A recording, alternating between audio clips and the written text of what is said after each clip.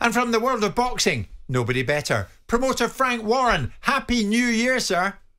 Happy New Year to you, Jim, and to you, Simon. How are you? All good, mate. All good. We're all good. You get back from Saudi Arabia in one piece. Yeah. Got back very late on Christmas Eve. It was good. It was a good show. It was entertaining. There's some good fights on there, some upsets. You had a bit of drama. I thought it was a really good night's boxing. Okay, well, how do you reflect on it, Frank? Because as we saw, some of the biggest names in the fight game were there. All under the one roof. You get very chummy with Cristiano Ronaldo, which was wonderful. He seemed to enjoy the night, that's for sure. But then we saw Joseph Parker, as Simon predicted, to be fair to him, do a job on Deontay Wilder. And then we saw Anthony Joshua do a job on Valen. But how much did we learn from it? How much did you learn from it? Well, I said all along there would be upsets on there, and I felt that would be the case. I thought that Deontay only had one round in 2 years, and he looked like that. He looked like, to be honest, he looked like a fighter who'd seen better days, and Joe Parker done brilliantly. They got their tactics right. Him and Andy Lee, he boxed extremely well, and I don't want to take anything away from him. And Deontay just wasn't at the races. I thought AJ done extremely well. I was a bit disappointed though in Wallin because I was expecting a bit more from him. But having said that, you can only, he didn't let him get into the fight, so you've got to take your hat off to him for his performance. I think that's about right. Is that about right? I'm just going to jump in and say, Frank, one thing, though, I think we're all agreed on is that somehow they're going to have to work in the atmosphere because there is a deathly hush throughout some of the fights with the Saudis, the well-mannered people that they are, sitting back and enjoying the entertainment. I don't know how you get around that. I don't agree with that, Jim, and I'll tell you why. It's no different when you have two foreign fighters fighting in the UK on the card. And the people are engrossed in watching the fight because it's not somebody who they can get behind as a nation. Sometimes that happens. Some of the fights there, they were very much behind, and there was a lot of cheering for some of them. But other fights, there weren't. But that's nothing unusual. And I don't quite agree with that. I was there, so I know there was an atmosphere there. Well, how do you square that then, Frank? Because I watched it. I watched it from the very get-go, coming out of the Spurs-Everton game, put it straight on, watched Junior Fay versus Frank Sanchez, then on to Mark Demori versus Hrgovic, and on and on and on, because the event was billed so well and marketed so well. But if you haven't got Saudi fighters fighting, you're always going to have that challenge. And it did feel... Well, it did feel like there wasn't an atmosphere. It did feel like you could hear doors shut. Well, that's not true. I was there. It certainly was not like that. I mean, you're talking about the early fight, Sanchez and Farr. It's an American fighting a guy from New Zealand, and that's what it was. Of course, there'll be Saudi fighters will come through eventually. That'll take time, but the Saudis got behind AJ. They certainly got behind Deontay to start with, and then switched their allegiance over during the fight to because they're a neutral audience, and then got behind Joe Parker. And they certainly got engrossed in the fight, and they were very much behind Jarrell Miller against Daniel till Daniel Dubois got into the fight. So there was an atmosphere, and I don't care how it come across. I was there and I heard it, and there was in the arena, and Yeah, but I understand that, Frank, and of course there's a different atmosphere inside the arena than there is on the television, but we both know that this is a product that's getting marketed around the world, and so without wanting to pee on your parade, which is why you're becoming a little bit prickly about it, it did lack atmosphere. It did feel like it came across with a lack of atmosphere. Well, you're not peeing on my parade. You're just peeing on an event, which was a good event. I mean, you're just looking for a problem in the event. That's how it is with you. And so is it only praise then, Frank? Is only praise the thing that we can deal with? Because I think the card that you put together, the event that you put together, was significant. You took all that praise like the cat and the cream. What did the people pay for? The fights, or to listen to the crowd? I think both, don't they? No, I don't think so. I pay to watch a fight. Of course. I mean, I go to football matches, and I've been to football matches, and it's definitely. But you're saying something that didn't happen. It wasn't like that. You weren't there. I was there. No, I Frank, we get that. You know what? You're looking. All you're looking for is a problem. And I don't get that. No, I could expand upon it, Frank. I could expand upon it and say that I think the flip side to Saudi, because all you guys are sitting there nuzzling on the Saudi tip, deferring to everybody. If there's a big problem in the future, then don't buy it. talkSPORT doesn't have to buy it. No, that's not the point, Frank. point, Frank, you can't just come on and have one-way conversations about how you see the world. It's a two-way conversation. I think it's a brilliant event that you put on. I think you work the oracle, but I also think you observe about other things. I could turn around to you and say... What would you much rather do? The crowd, a noise, a massive noise, what you think's a massive noise, or would you much rather see... I would say, Frank, I think it's a different atmosphere is what we're agreed on here, because, for example, when Simon and I were ringside at Fury White, it was one hell of an atmosphere that night here in London. And it's not the same. Our perception is it's not the same coming out of Riyadh. It was two British guys fighting each other. That's what it was. That's what it was. You know, I've got to say, I don't even want to it's a pretty ridiculous conversation I'm having here. They were good fights. I'm into boxing. I'm into watching the fights. You're into listening to crowds. I mean, you know. No, Frank, cut it out, Frank. That's not true, Frank. I've got to tell you, I've got better things to do with my time than to have a debate about... How did you think AJ came through it, Frank? Sorry? How do you think AJ came through it then on the night? I just said at the start of it, I thought he'd done extremely well. I thought he'd done what he had to do. And as far as the public concerned, he's resurrected his career. There's no doubt about that. As I said, you know, Wallin, I did expect a bit more from him, but he didn't allow him into the fight, and he'd done a job on him. He was punch perfect at the end. Yeah.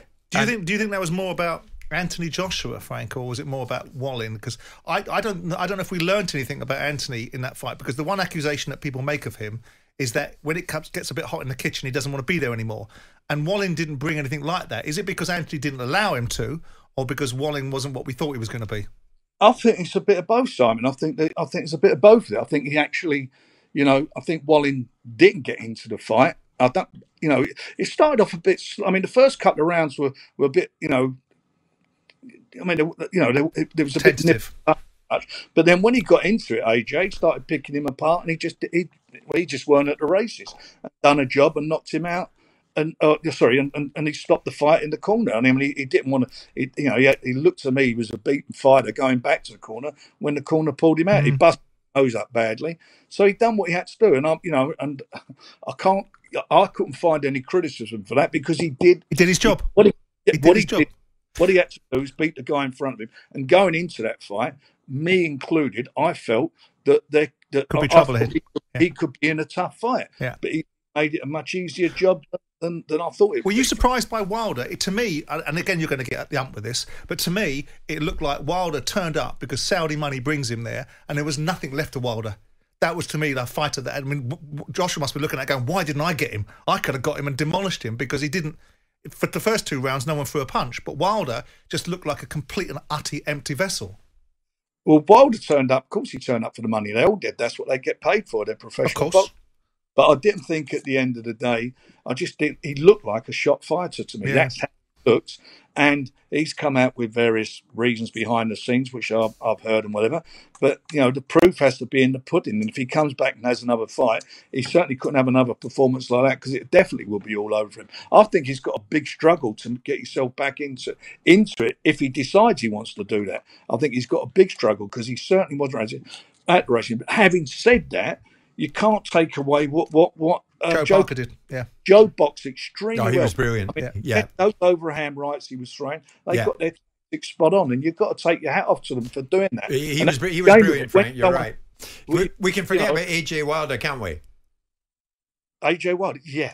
I mean, that to resurrect that, there's got to be some sort of outstanding performance from Wilder. And I thought Daniel Dubois proved. I was going to say Daniel. Yeah, he did the job, didn't he? And where do you take him next, Frank? He's going to be in I mean, look, first of all, he's had two tough training camps, one for a world title fight and one for this one. And I've got to tell you, there was a lot of pressure on him. Yep. And before the fight, it's unusual to say this, but before the fight, he had terrible flu, and he's just got over that. But having said that, you know, they were tough training camps. He's going to come out. He'll probably fight again in March, I hope, and he will be in with a top 10 fighter, because for him, every fight has got to be a meaningful fight. At the moment, all the organisations have got him in their top four.